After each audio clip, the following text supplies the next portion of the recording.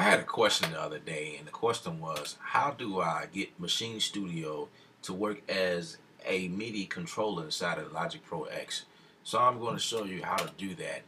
Pretty much, well, let's turn the machine off, okay? And by default, this is what it would look like, okay? The first thing that will happen, let's go to that screen. Okay, this is what it would look like. It'd just be, you know, the yellow, orange, reddish background says start machine software or press shift plus channel for MIDI. So this is shift plus channel. You're gonna hit that and it's gonna take you to the MIDI mode.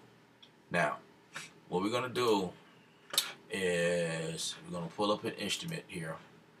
I'm gonna pull up a drum kit. Okay. Now, by default, your groups is going to say A. Because this is really what you really, I think your groups act as the octave, I believe. So, as I hit the pads, you can't hear anything because there's nothing happening, right? But if I click on the group B,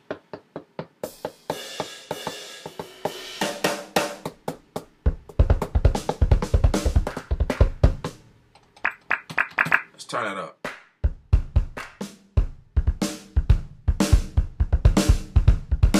Now, Maschine Studio is acting as a MIDI controller, pretty much.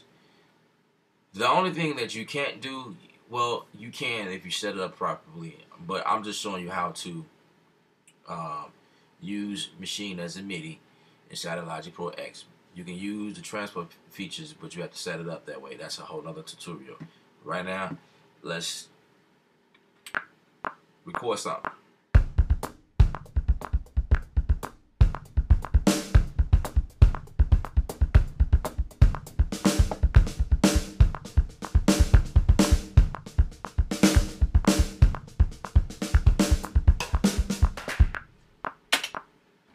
Just something simple, really whack to me, but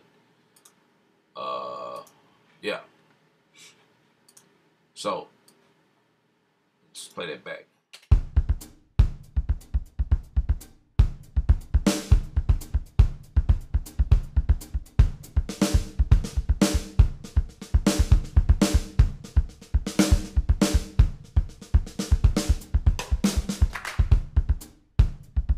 So basically, Maschine Studio should have already recognized itself inside of Logic Pro. I don't believe you have to set up anything. I didn't set up anything. I just plugged it up.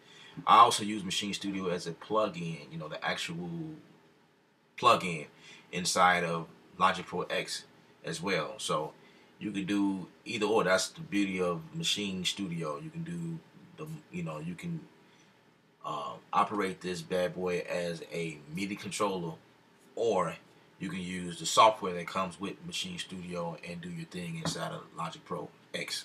There you have it.